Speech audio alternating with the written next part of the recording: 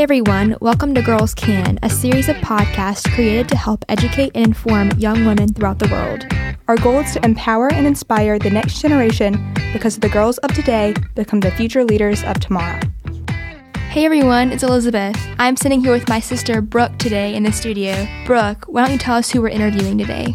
On the phone today, we have Dr. Jessica Grayson. Dr. Grayson is the chief resident in the Department of Otolaryngology, head and neck surgery at the University of Alabama at Birmingham. She has recently been accepted into one of the most prestigious anterior skull-based fellowship programs in the world with Dr. Richard Harvey in Sydney, Australia. Dr. Grayson is here to tell us about her experience as a surgeon in the medical field while discussing the importance of leading an organized and well-balanced life.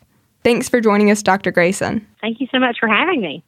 Hi, it's Elizabeth. How did you decide that you wanted to become a surgeon? Really, I think it's something that I thought I wanted to do my whole life. I know that's really cliche, but even as a kid, I was really interested in being a surgeon, being a doctor, and I actually bought a book when I was in elementary school called Brain Surgery for Beginners, which I still have. And then it was really over the next 10 years that I kind of found myself in situations with people that were friends of my parents or career days at school where I got to go and spend some time shadowing some of these people, and that completely solidified the fact that that was something that I wanted to do for the rest of my life. How did you decide specifically that you wanted to be an ENT? That's an interesting story, actually. So I had not a lot of knowledge about what ENTs did except for taking out tonsils and adenoids, since they did that for me when I was 11. But when I was in high school, I actually played softball, and I got a softball line drive to the face down the first baseline and had some pretty extensive facial fractures. And the doctor that I saw in my hometown sent me to see an ENT, and that ENT doctor actually did my reconstructive surgery. And so that was actually my first insight into all the other things that they did. And so when I started medical school, I was kind of like, oh, well, let me see what else they do.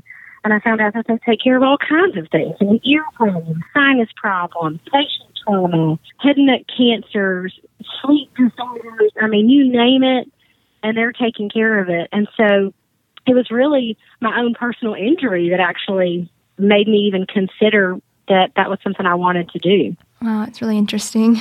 Dr. Grayson, this is Brooke. Being a surgeon must be extremely time-consuming. I was wondering how you juggle your occupation along with other aspects of your life. It is certainly time-consuming. I think that time management and prioritizing the things that are important to you are the most important thing. There's a lot of talk about whether or not women can have it all. Can you have a family? Can you have a job? Can you have hobbies? And can you be happy and somehow be able to give 100% of yourself to all of those things? And the truth of the matter is, there's only 100% of you. You can only give that one total 100% somewhere. And so for me, I prioritize what's important to me. So my job obviously is important. And then I have a husband and a son. And so they become at the top of the list, as well as my own personal wellness and health and that stuff. And so for me, I have a lot of support. So work, friends, my spouse is very supportive. I have family support, I have local friend support, and that helps kind of make me feel like I can still manage to do all of those things and do them well. But we're human, right? So there are days where I don't feel like I do everything perfectly well, and that's okay because the next day I get to try it all over again. But it's a struggle to make those things work, but I'm dedicated to being all of those things. And I recognized and knew even before I did all of this and before I had a child, before I got married, that it was going to take some juggling. And I think if you know that going into something like that, then you can be prepared and you can do anything. I mean, if you know what it takes to do it, you can be successful. That's really how I manage it. And some days are harder than others, but that's okay. That's great advice. My dad said that you were doing a fellowship with Dr. Richard Harvey in Australia. That's right. Would you mind telling us a little bit about that? Yeah. So Dr. Harvey does rhinology and anterior skull-based surgery, which is basically sinus surgery and then operations at the front of the brain. And so it's a lot of assistance with some neurosurgical procedures, but also a lot of things that just the ENT doctors do on their own. And the purpose of all of that is that we do all of that without making a single incision on the face. And so surgeries that people had 30 years ago that required a huge incision from ear to ear over the top of their head, they had to shave their head.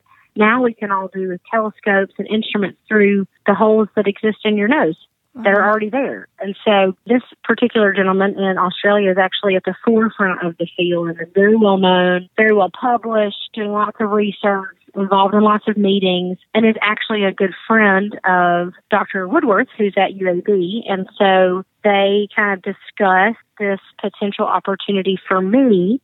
And I met with them and actually got to go visit them in Australia and see what they're doing and kind of how things are run there. And I'm getting the opportunity to spend a year and train with him, which is pretty incredible because of how fantastic he is and the different skill set that he brings that we may not get an opportunity to see a lot of since he doesn't live in the United States. That is so impressive.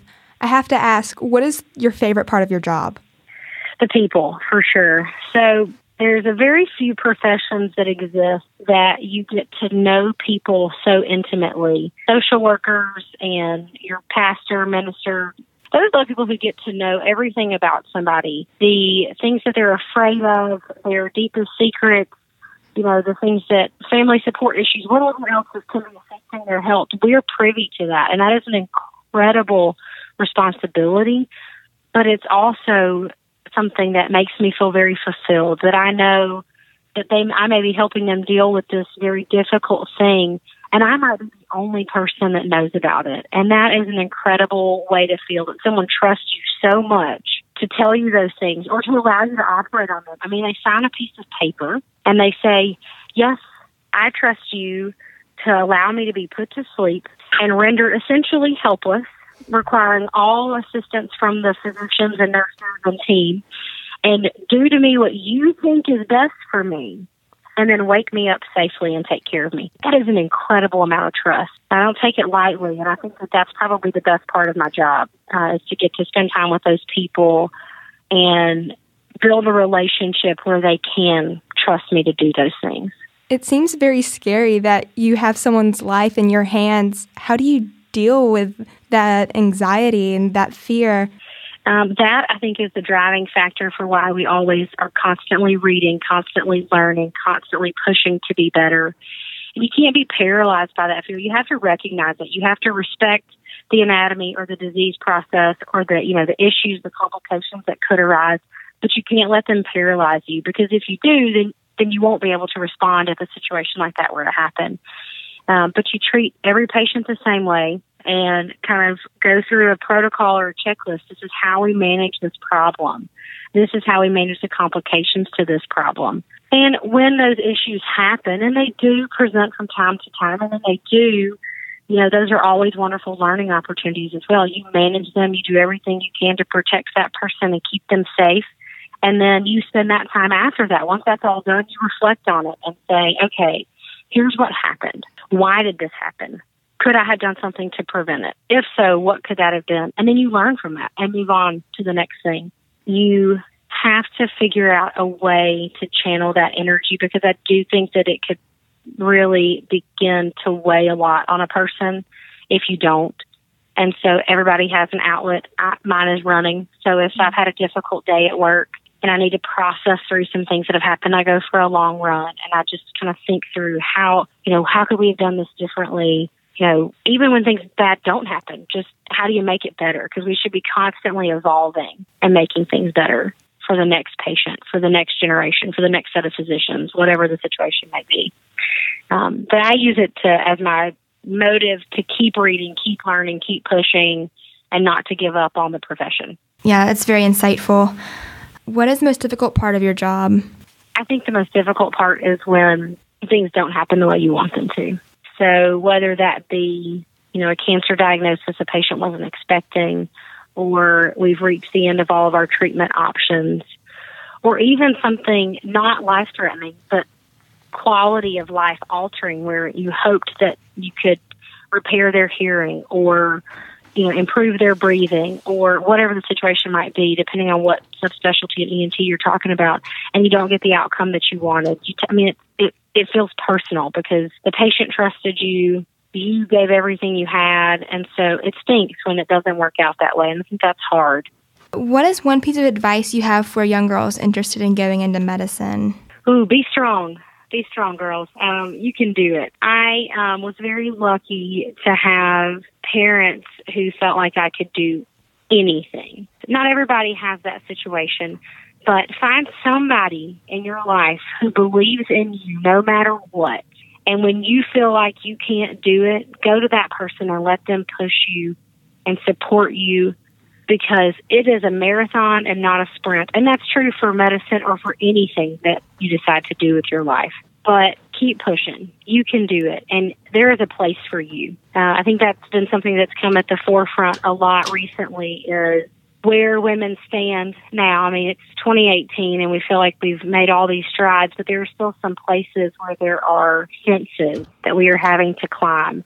And I think that in medicine particularly, women have done a fantastic job. And you guys probably well know, I think your mom, right, is also a physician. And so she's fought this battle, right? And there is a place at the table for women who want to change the world, whether it be through medicine or business or politics or whatever. And so keep on keeping on and believe in yourself, because you empower other girls to do what you're doing, but you also possess an incredible knowledge, intuition, sensitivity, things that other people can't bring to the table.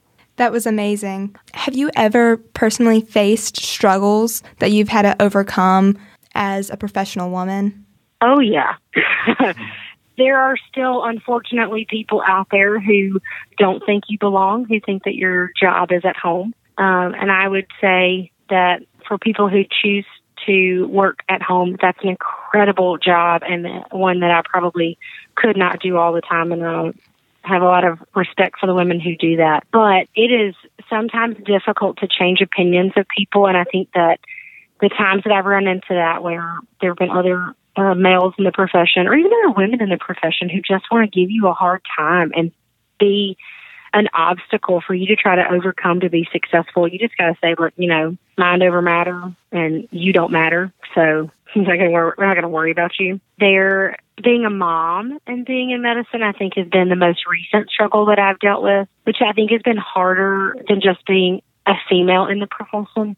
Trying to figure out how you manage your time between what you need as a mom. So I need to see my child, what my child needs from me, what I need to provide for him, and then also managing the expectations from work on what that looks like. And that's constantly in flux for me. So there were certainly people who were not happy that I was having a baby, but we did it. We had a baby. We successfully have, continued working and taking care of people, and somehow we made it all work. And I actually had a really wonderful boss who's a man who told me that you cannot wait until it is convenient for other people for you to live your life. You have to live your life. And there will be struggles, as there are for anybody, and you just roll with them when they happen.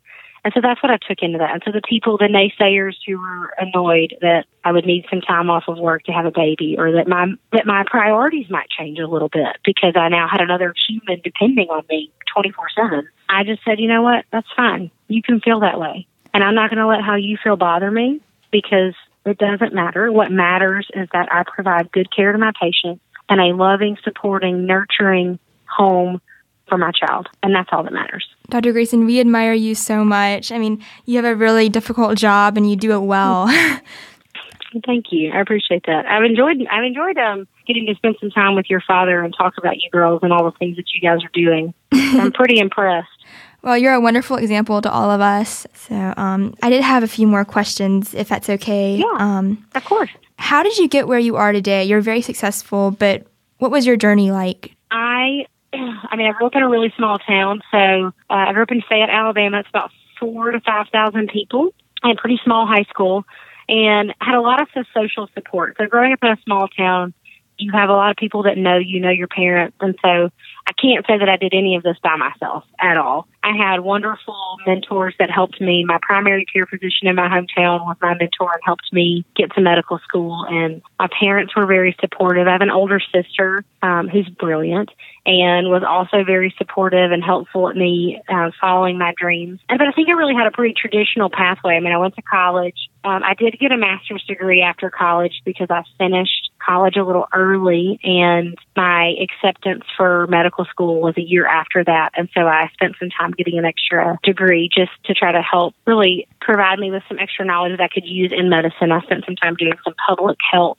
and stuff in underserved areas of Alabama, which was really nice. And then even in medical school, my parents were super supportive.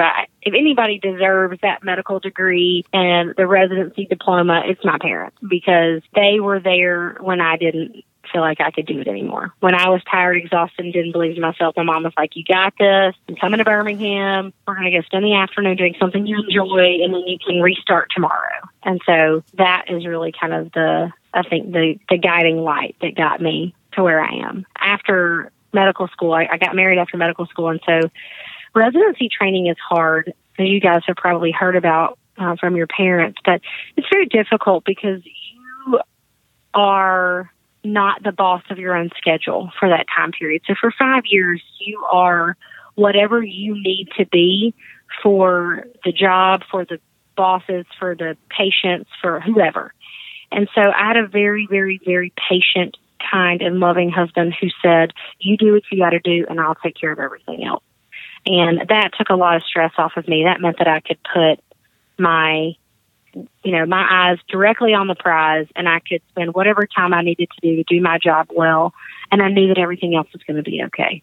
Would you encourage your child to go into medicine?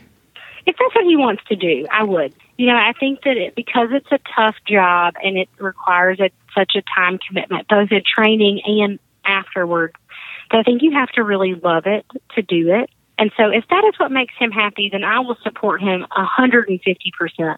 But if there is something else in this life that he wants to do, then I'll support him to do that too. I don't want him to feel like he has to be in medicine because his mom is. I want him to do it because that's what he's passionate about, and that the thing that fulfills him and makes him feel like he's left something behind for the future generations. Dr. Grayson, we have one last question. Okay. Do you have a favorite book that you would recommend for young girls to read? That is a good question. I liked Pride and Prejudice because in that book, one of the female characters kind of throws all of the normal ways women are supposed to act to the wind. And she says, you know what, forget that. That doesn't work for me. And she becomes who she wants to be and does it kind of against convention. So I like that because I feel like I haven't always followed all the convention either, and have tried to push the envelope and be super successful when I could and be aggressive at obtaining those goals. So I would recommend that one if you guys haven't read it. I've read that book, and it's one of my favorites, too. Yeah. Well, thank you so much for talking with us today, Dr. Grayson. I really enjoyed it, and I learned a lot, and I'm sure all our listeners will, too. It was a pleasure. Yeah, you're welcome. We know you're very busy, so thank you for taking time out of your schedule to interview with us. Absolutely. Good luck with all you guys' future endeavors. You, too. Good luck with your fellowship in Australia. Thank you. This has been Girls Can, a podcast and an organization dedicated to improving the lives of young women in our community. We want to encourage young women to make a difference through education and service. Because the girls of today become the future leaders of tomorrow. Because the girls of today become the future leaders of tomorrow.